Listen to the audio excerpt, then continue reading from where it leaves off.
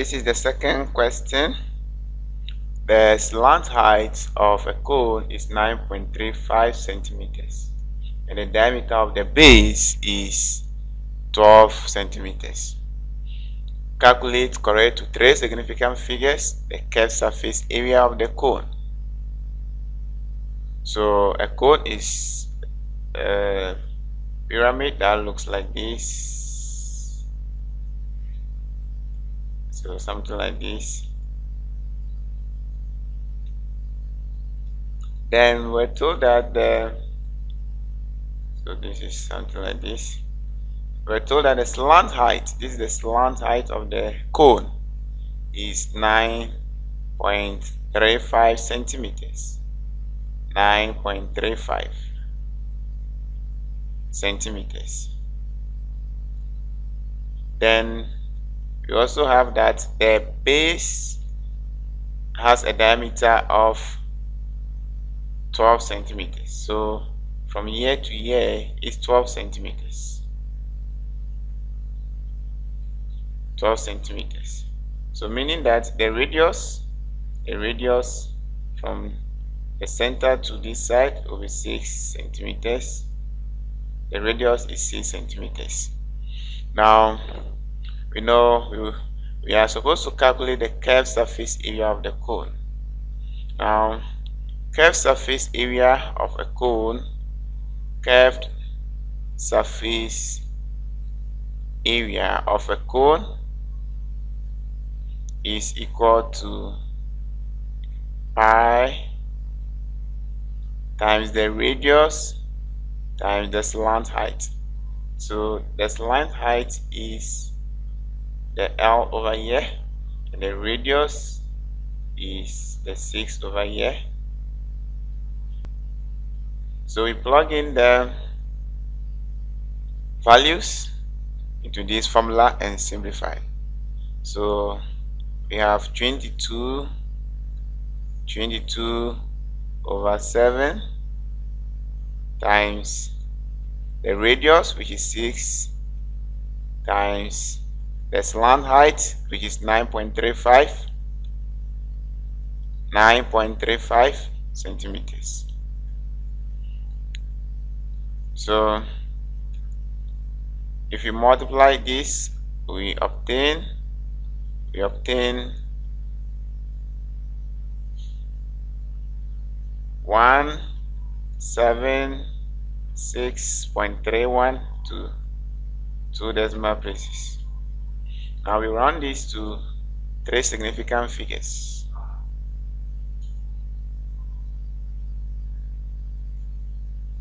So the three significant figures, we start from here. 1, 2, 3. So the three significant figures, we have 176 centimeters squared.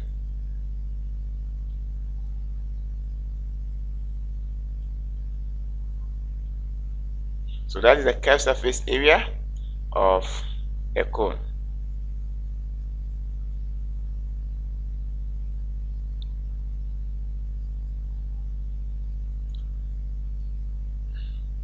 Now we have this, the B aspect. We're supposed to solve this. So what we are going to do now is to express all to a common base, and that is the highest common factor of all the bases, which is 3. Highest common factor of, okay, we need to express all these to a common base, which is 3. So we 1 over 3 is the same as 3 exponent negative 1 times the x over here. So we have 3 exponent x. Then times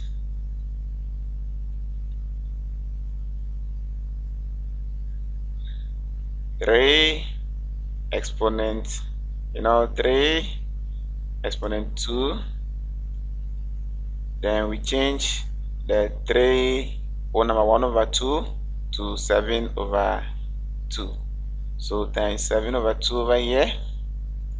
Then all over 3. So 3 exponent 1. Then we change this one to 27 is the same as 3 exponent 3.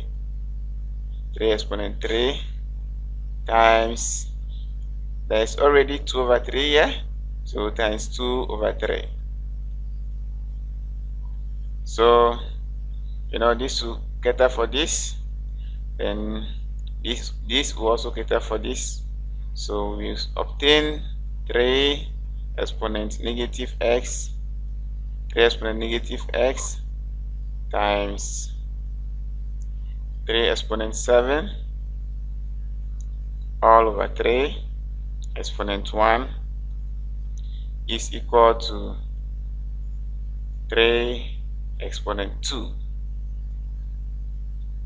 Now we use the law of indices here. So because the bases are multiplying, we add the exponent. So we write one base, we get negative x plus 7 all over 3 exponent 1 is equal to 3 exponent 2. Now we again write down one base, this time because they are dividing, we subtract the exponents. So 3 exponent negative x, then plus 7 minus 1. So this one is equal to 3 exponent 2. So we have 3 exponent negative x plus 6 is equal to 3 exponent 2. Now the bases are now the same, so we can equate the exponents. Negative x plus 6 is equal to 2. So we have negative x is equal to 2 minus 6. Negative x will now be equal to negative 4. Therefore we have x to be equal to 4.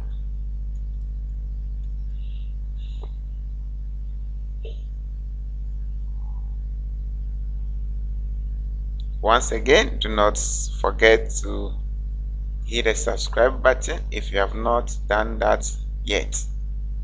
Then click the bell icon so that you can get the notification when I upload the next video.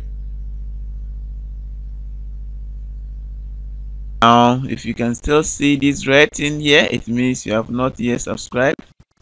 So you just have to click it so that the next upload, you see it is still red, you have to click it so that if I upload the next video, you'll be informed. Click the bell icon too so that you get a notification whenever I upload a new video. Thanks for watching. Don't forget to subscribe.